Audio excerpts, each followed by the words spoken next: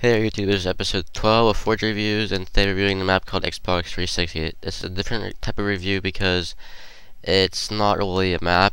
I'm calling this Forge art because you can't really play on it, but it's like art, I guess. So you spawn up here, like with you look at the Xbox 360.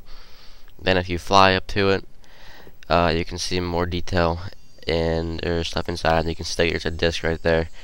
Maybe a power charger on the right side over there, and like the core that powers the Xbox. And inside you can see like the board with all kinds of different things that the person made. It's just a quick review because it's Forge art. I'm not gonna rate this map because it's art. You don't rate art. Art's art. You know what I mean? So it's a pretty good looking map.